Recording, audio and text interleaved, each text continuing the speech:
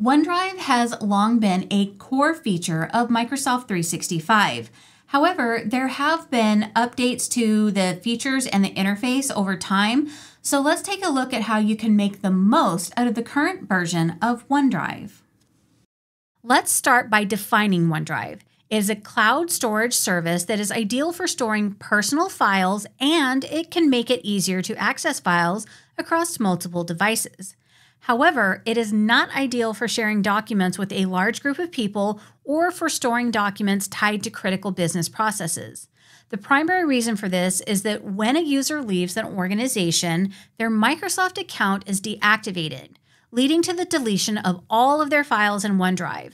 This can result in the loss of important documents and information. Interestingly, Microsoft automatically saves certain types of information to OneDrive. So while we look at some key features, I will point those out so that you can decide if the information should stay in OneDrive or be sent to a shared location such as SharePoint or Teams. To get started, log into the new Microsoft homepage at m365.cloud.microsoft.com. If OneDrive is not pinned as a frequently used app, click on the Apps logo and select OneDrive from the Core Apps list. You have the option to hover over the OneDrive tile and click the three dots to pin it to the sidebar for easy access.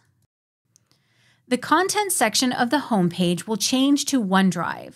We can collapse the M365 navigation menu so that we have more space to view information. The homepage will display a few tiles at the top with recent interactions, and below we have a list of items that we've worked on recently.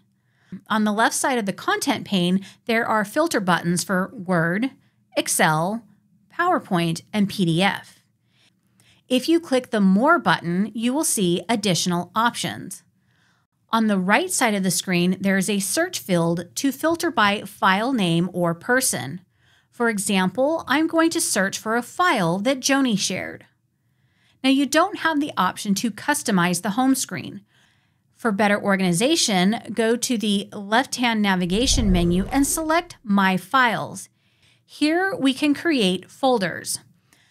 If this is your first time in OneDrive, there are three default folders: Apps, Attachments, and Microsoft Copilot chat files. Additional folders may be created by the system or manually. For instance, the first time you record a Teams meeting, a recording folder is automatically created. To create a new folder or upload files, click the Create or Upload button. In some interfaces, it may be represented by a plus sign. Options include creating folders, uploading files, or generating documents directly within OneDrive. Let's click on Folder to create a folder for the cheat sheets I use in my workflow. Notice that you can choose a color or keep the standard yellow. I find this useful to quickly identify the folders I use most. By default, the folders are in alphabetical order. You can switch between ascending and descending, but you cannot drag and drop them into a custom sort. To get around this, I will add a number before the name. For example, putting a 1 before templates moves that folder to the top of the list. On the My Files homepage, you will see some basic information: the name of the file or the folder, when it was last modified, who modified it, the file size or item count for a folder, and the sharing status. Private means only you have access, but when you share a file or folder, the status will be updated to shared. Next, let's look at how to add files to a folder. You can upload a document by dragging and dropping it into the content area. A blue dotted line appears to show where the file will go. This is useful when there are multiple folders because it gives a quick visual indication that you have targeted the correct location. Now let's go back to the Create or Upload button, and this time we will create a file directly in OneDrive. Choose Word. In the dialog box, give the file a title, and then click Create. For this demonstration, I copied and pasted some standard items that I need to keep track of every time I create a webinar. And then I can continue adding additional content and formatting it just like I would any other Word document. Let's close this file. Earlier, I said it is not ideal to use OneDrive for sharing files with a large group, but I want to take a moment to explore an example of when I would share a personal file. The template I just created is not part of the required business process. It's just something I do to make things easier. A coworker saw the template and asked if they could have access to it. The sharing process is fairly simple. Click the three dots next to the file and choose Share from the menu. A dialog box will pop up. In the Add a Name field, I will add Nestor. The default permission in my test environment is Edit. If you don't want the person to edit, you can click the drop-down to select Can View. This is also where you can restrict downloads. You can add a message in the box and an email will automatically be generated. Or you can click Copy Link and then use that link to create a more detailed message in Outlook or Teams. Before we do that though, click on the gear icon next to the copy link to view link settings. It is possible to change sharing permissions to anyone, meaning that anyone with the link can access the file even if they don't work for your company. You also have people within your organization, people with existing access, or specific people. Additionally, expiration dates and view edit restrictions can be set here as well. If you made any changes, click Apply. For this example, I will copy the link and send a message to Nestor. Let's go back to the My Files page. We know that we have shared with Nestor because the people icon shows up over the file to let you know there are contents within that have been shared. Additionally, the sharing column is updated from private to shared, providing a quick visual indicator. As mentioned earlier, Microsoft automatically saves some information to OneDrive. I want to briefly point out a few common scenarios. When you attach a file to a meeting or you add a file to an Outlook message by choosing Upload to OneDrive and Share as Link, the file will save to the Attachments folder. Additionally, if you add a loop component to an Outlook message, it will be saved in the Attachments folder as well. It's clear when adding the attachment to Outlook that it will go to OneDrive. However, many people would assume that the files for Teams meetings would go to Teams. If any of the files from your meetings are part of a business process or need to be retained long-term, you should consider moving them to a shared location. Now let's go back to the home page and take a look at the Meetings folder. If a meeting is created in Teams, there will be an option to add an agenda. The loop component that is created to support this agenda will be saved in the Meetings folder. Next, we have Teams chat files. When you are sharing files in chat, many people assume that they are saved somewhere in Teams. This can cause two issues. If you want to delete the file from chat, you won't see the option. I've worked with a lot of people who have spent way too much time searching everywhere in Teams and getting frustrated. The file must be deleted from OneDrive and the change will sync back to Teams.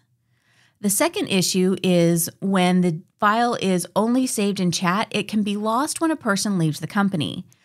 I say this often because I've seen this happen a lot and want to make sure I do my best to save you from this hassle. Now I want to talk about two folders that often cause confusion. That is the recordings and video folders. Both contain video files and it's easy to assume that all of your videos are going to one place. However, that is not the case. As mentioned earlier, all recordings associated with the Teams meeting will go to the recording folder. The thing that you need to be aware of is the video file will go to the OneDrive of the person who clicked the record button. A common misconception is that it will automatically go to the meeting organizer. Also, if you use the record automatically setting, the video goes to the OneDrive of the first person who joins the meeting. The video folder has files that are associated with the Clipchamp projects found in Stream. As a side note, if you record directly from the Stream homepage, the file saves to the homepage in OneDrive. If you want, you can move those files to the video folder to keep all your Stream content in one place. Now that you know where your files are saved, let's look at an example of how to move one that should be in a shared location. In the Attachments folder, there's an onboarding document that I uploaded from my hard drive when creating a meeting. The file should be saved to the company SharePoint site. Begin by clicking the three dots for more options next to the file. From the menu, you can choose the options Move to or Copy to. Selecting Move to removes the file from your OneDrive and places it in the desired location, avoiding version control issues that may arise with duplicates. In the Quick Access section, you can select from Teams or SharePoint sites that you interact with frequently. If you don't see the one you're looking for, click on More Places for the full list.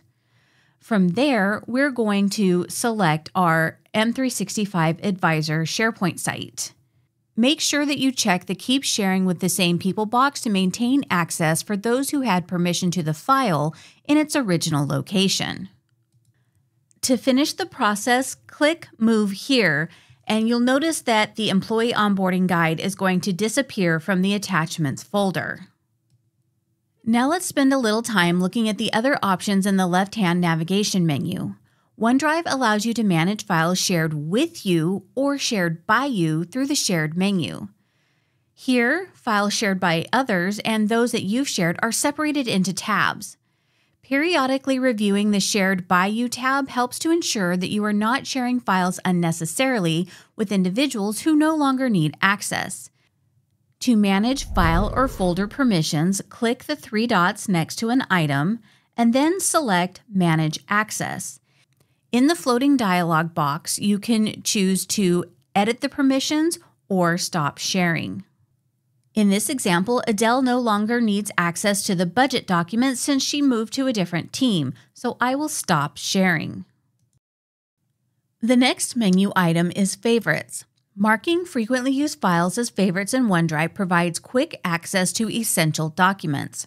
For example, files like brand templates or sharing reports can be starred to appear in the Favorites section, enabling streamlined navigation. Next, let's look at the Recycle bin. OneDrive allows recovery of deleted files within 93 days. So if you mistakenly deleted something, you can restore it to its original location by selecting it in the Recycle bin and then clicking the Restore button. However, after the 93-day period, files are permanently deleted and cannot be restored. Under the Browse Files By section, there are multiple ways to search. Selecting People will show you anything shared by a specific user grouped under their name, making it easier to find multiple shared documents. Under Meetings, you will see files associated with upcoming or past meetings. This makes it easy to quickly find documents such as presentation slides.